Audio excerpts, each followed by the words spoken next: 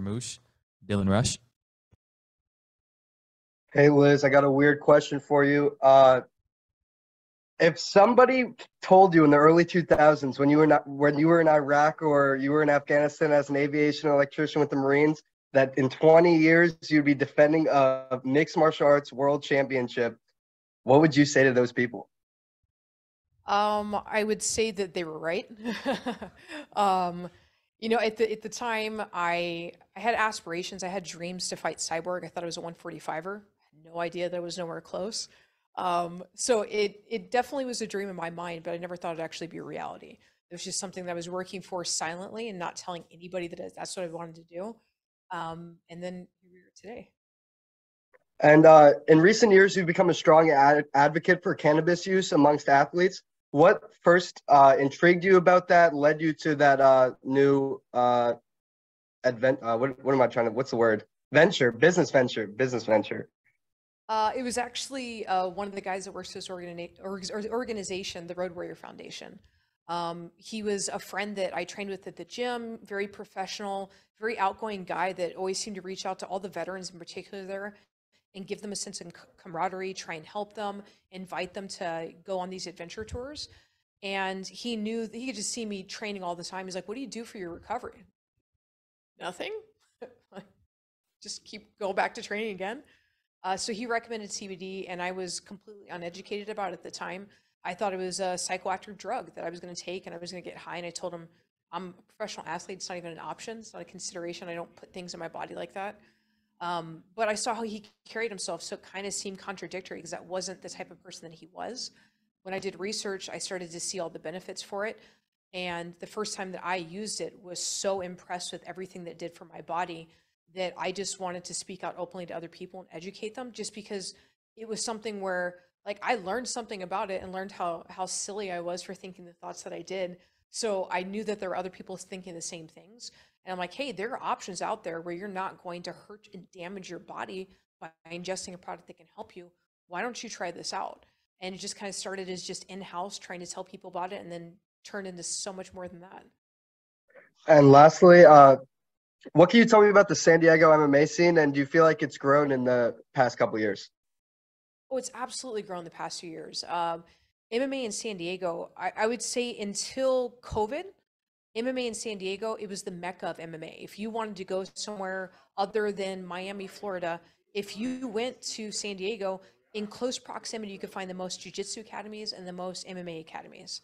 Now with COVID restrictions and having put so much um, just adherence on certain regulations that had to be upheld, and it restricted so many businesses and they went down that a lot of people moved to Austin, Texas. But prior to that, the scene was unstoppable. There was things from backyard MMA fights all the way to the largest organizations putting on venues there.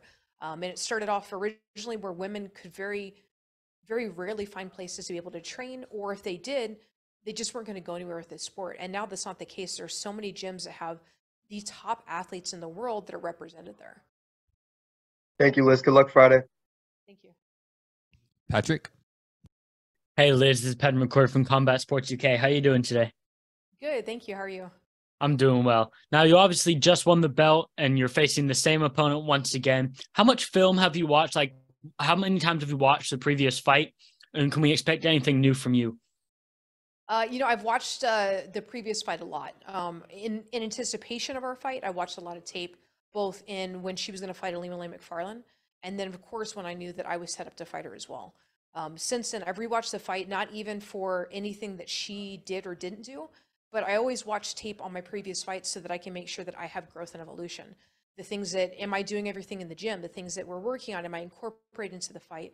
What are the mistakes I made? How can I change them and adapt them?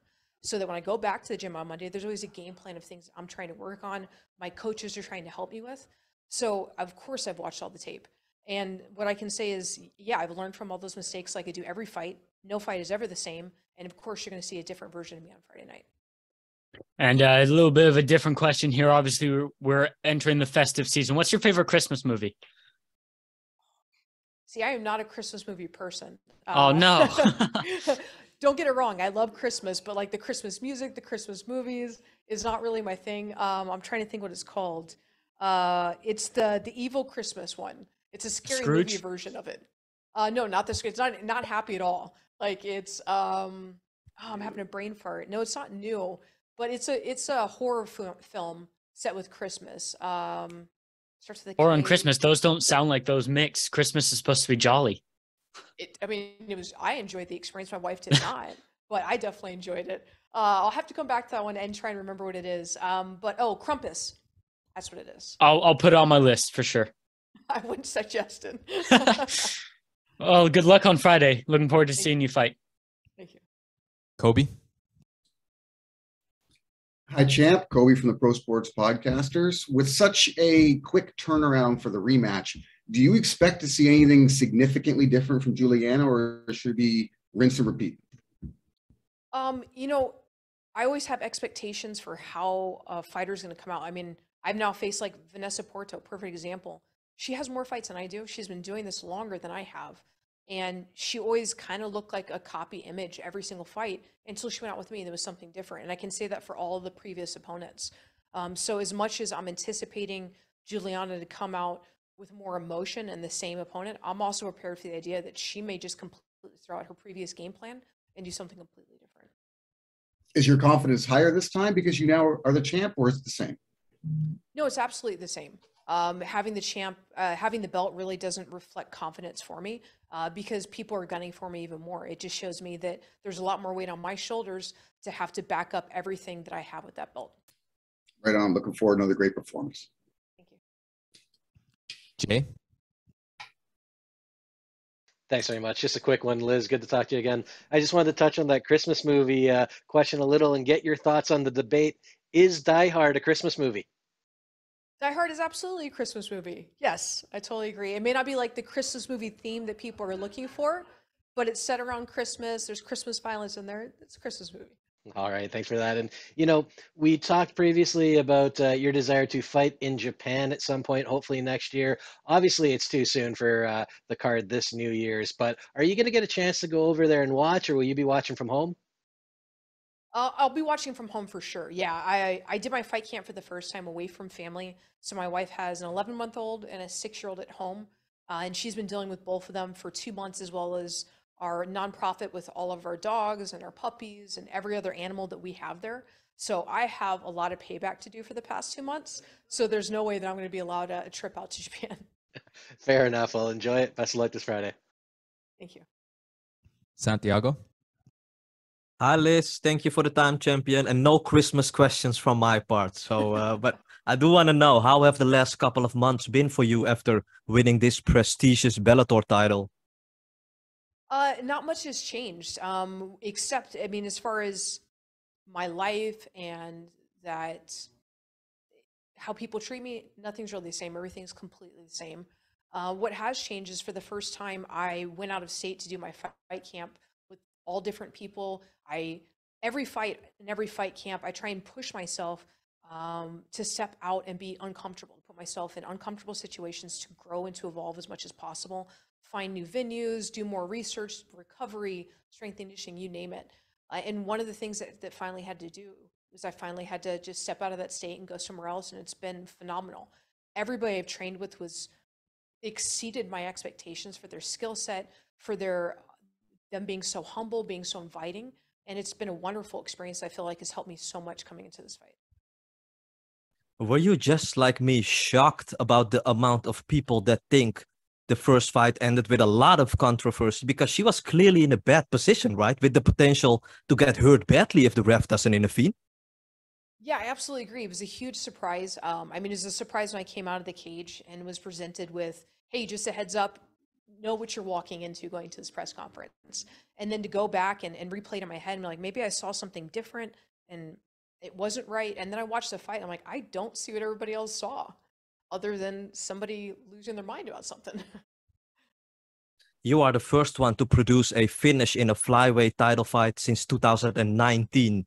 Your opponent is being labeled as not the most aggressive and entertaining fighter, but more steady and calculated. Do you think she's going to get out more aggressive this time from the get-go? Because she's not really used to that, right?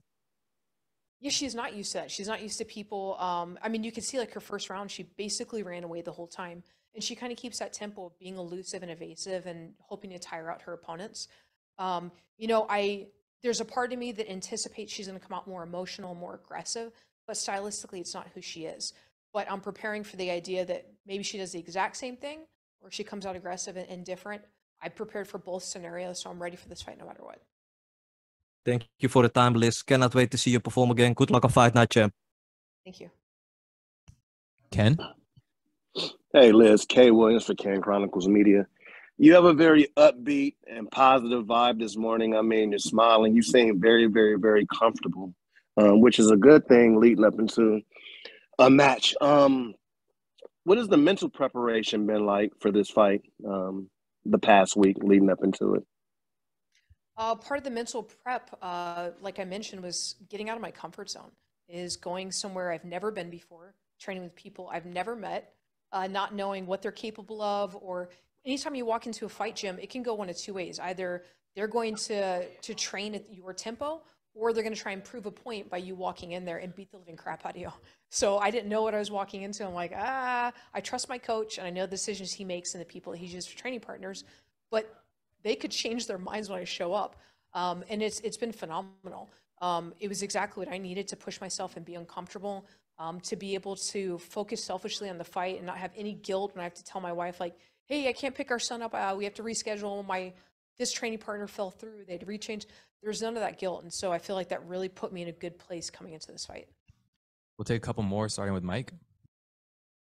Hey, it's Mike from ASAP Sports. Thanks for your time.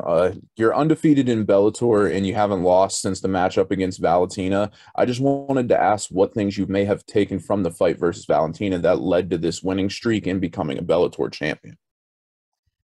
Yeah, you know, going into that fight, I feel like mentally I had my own doubts and questioned everything that I achieved and all the hard work I put into it. And that came at a cost. And I realized that the only person that was ever holding me back in fights was always just myself, that I had what it took. And I knew going into Bellator, I was never going to let that happen again. And I've set that into fruition to be a finisher and to show them everything I have. And I've stuck with that. We'll take one last one from Dylan. Hey there, Liz. I appreciate you making some time. Hello. I'm just curious because I saw an interview you did with MMA Junkie where you kind of described this one as personal because it seemed like you felt like what should have been a wonderful moment was kind of taken away from you because of like the demeanor of your opponent, etc. Do you feel like you'll have that catharsis and that sort of wonderful moment if you get the ideal outcome here? Absolutely. I know I will. I know in finishing her, there's not going to be any doubts. I'm not going to leave it to any question, any doubts in anybody's mind, because it'll be her out cold or her bleeding and broken without any doubts in anybody's minds. Appreciate the time. Thank you. Thank you. Thank you for your time, Liz. Thank you.